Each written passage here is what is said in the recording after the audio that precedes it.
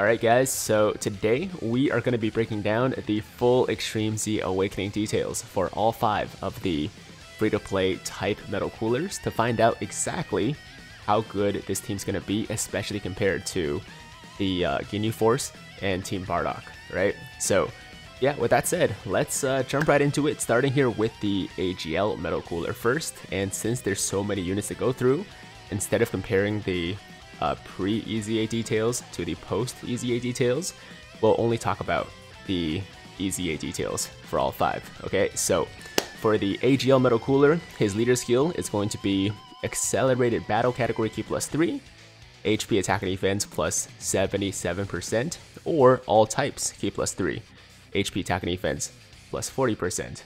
Super Attack greatly raises defense for 1 turn and causes supreme damage, and his passive is changes STR key spheres to rainbow key spheres if the character is the first attacker at start of turn, and then attack and defense plus 40% per Wicked Bloodline category ally on the team up to 200%.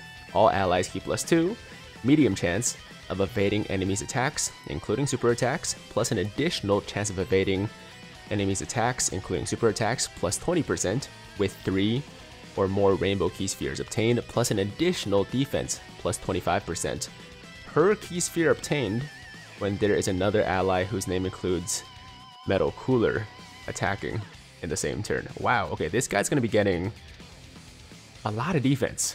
He's going to be getting a lot of defense on top of the dodge chance of up to, I guess in theory, 50% or so, because the medium chance to evade is 30%.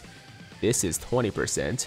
I'm not sure exactly how the calculation works, but he's going to have a decent chance to dodge for sure. And then on top of that, he's getting 25% defense for every key sphere obtained. And obviously, if you're running a full Metal Cooler team, you will have another Metal Cooler on rotation. So yeah, he looks really strong. It looks very, very strong. Maybe not offensively, but defensively, he's maybe going to be the best defender on the Metal Cooler team. So that is the AGL Metal Cooler. And now let's move on to the tech one right here. Leader skill is Corroded Body and Mind, Key +3, HP Attack and Defense plus 77%, or All Types Key +3. HP Attack and Defense plus 40%. Super Attack greatly raises defense for 1 turn and causes supreme damage. And passive is changes AGL key spheres to rainbow key spheres if the character is the first attacker at the start of turn, and then attack and defense plus 40% per Wicked Bloodline category ally on the team up to 200%, just like the AGL one. Attacked enemies, attack and defense minus 25% for 2 turns, not bad.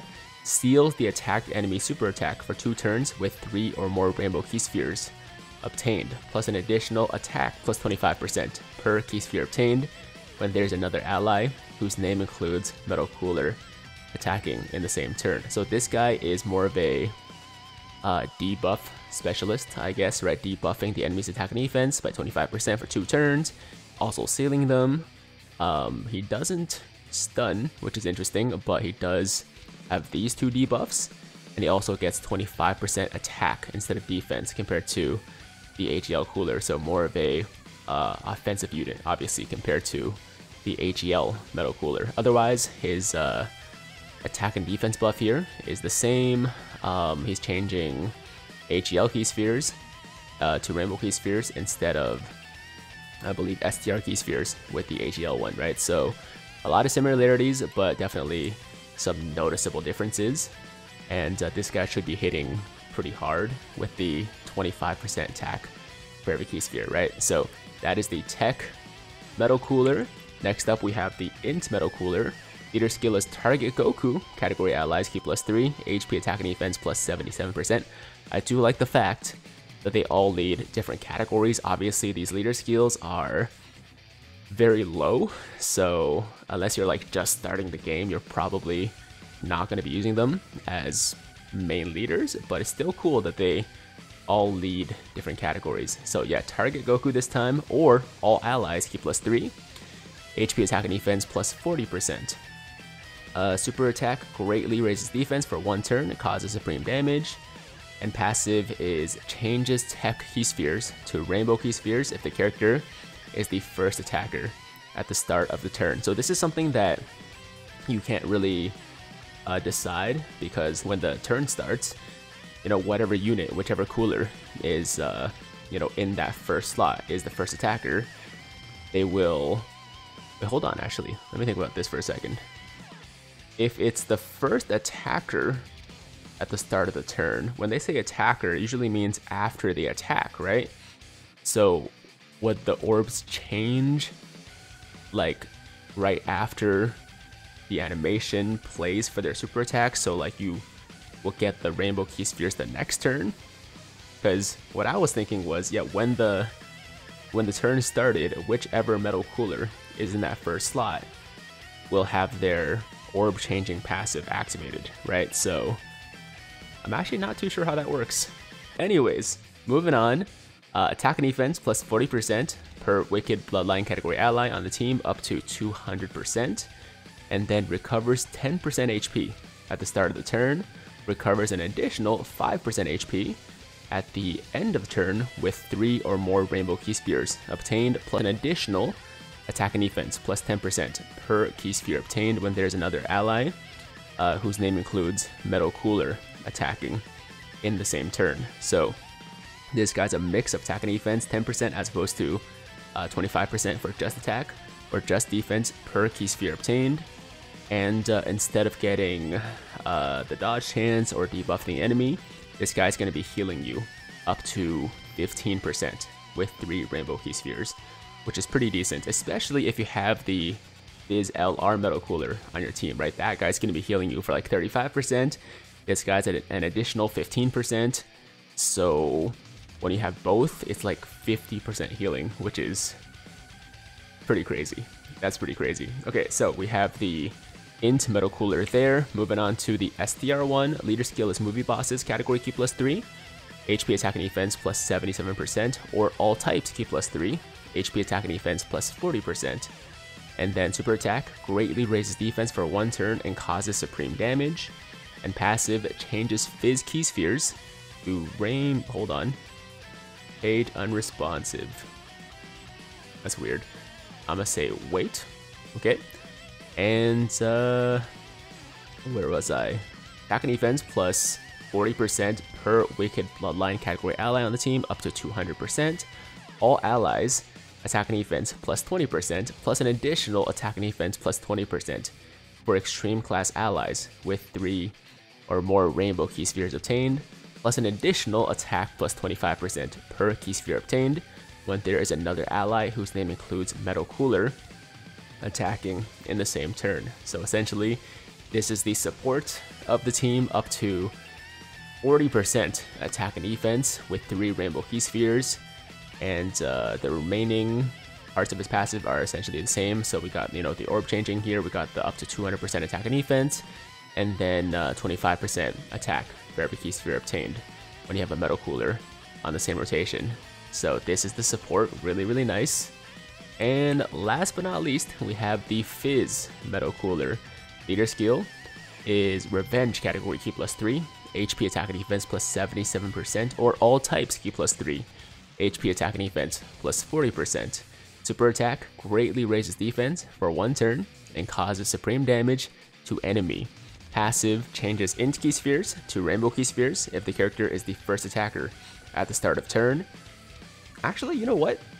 Now that I think about it, I'm pretty sure the way that I initially understood it is correct, in the sense that whichever of these Metal Coolers you have in that first slot at the start of your rotation or start of your turn will have their orb changing passive activated. So let's say, you know, you start an event and in that first rotation you have the Fizz Metal Cooler in that first slot, then he'll change Int key spheres.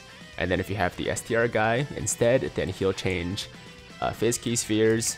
This guy will change his tech key spheres depending on who is in that first slot at the start of the turn. I'm pretty sure that's how it works.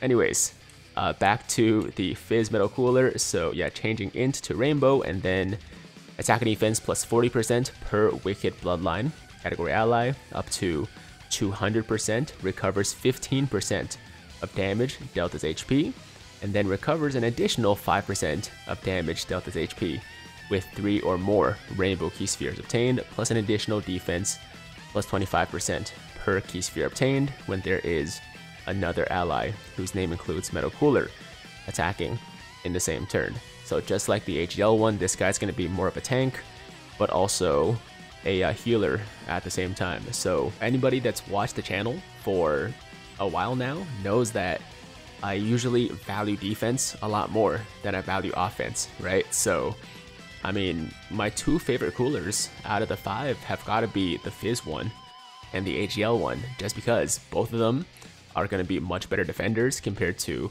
the other Metal Coolers, even though they don't hit as hard.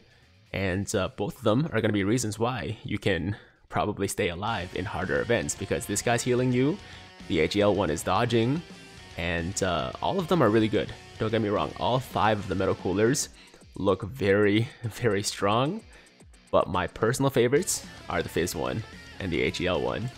And third would probably be, I mean, I do love a support unit, so the third one would probably be the STR Metal Cooler. And yeah, the other ones are pretty close, I gotta say. I mean, they're all good. Once again, this team is very, very good. I mean, it's probably gonna be the best free-to-play team in the game. I mean, it makes sense because it's coming out after the Ginyu Force and the Team Bardock, so it shouldn't be worse. But I think it's actually gonna be quite a bit better than Ginyu Force and Team Bardock. So if you guys have been on the fence about farming these Metal Coolers and getting them awakened, what are you waiting for? There's no more reason to wait, man. Go do it, take the time, farm them out, and get them ready for the Extreme Z Awakenings, which are dropping in less than 24 hours from the time this video comes out. And of course, as you guys saw in a recent video, I've been putting in a lot of time recently trying to get these guys to max level links. They're not quite there yet, but hopefully they will be by the time that I need to showcase the team in a video, so make sure to keep an eye out for that. And that's gonna do it, guys, for today's video. Those are the details for all 5 of the free-to-play Metal Coolers. As expected, they are all quite similar in a lot of ways, but with minor differences that all make them unique from one another. And this will definitely be a really, really fun team to run. So hope you guys are excited for it. The Extreme Z Awakenings, once again, are dropping in less than 24 hours from the time this video comes out at 2 a.m. Eastern on September 22nd. So that's all I gotta say, guys. Thank you so much for watching. As always, if you liked today's video, then make sure to like the damn video. Sub to the channel if you're new, hit that notification bell so that YouTube knows you want to stay up to date with all my latest content. And until next time, have an awesome, awesome day. I'm Tiger with Tiger Uppercut Media, signing out.